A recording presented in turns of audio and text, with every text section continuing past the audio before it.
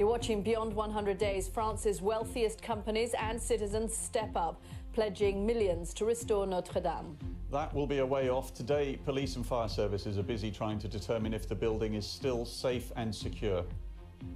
We got more images from the cathedral today, inside and out. The damage is devastating, but the main structure has been saved.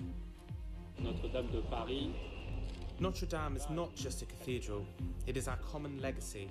It is our strength, our history, and it belongs to everybody. The president was quick to the scene to assess the damage. Emmanuel Macron is due to address the nation in the next few minutes. We'll bring you what he says.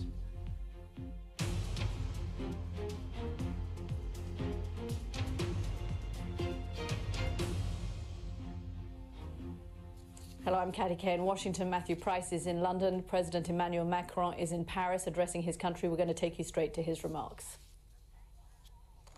Last night, together in Paris, was the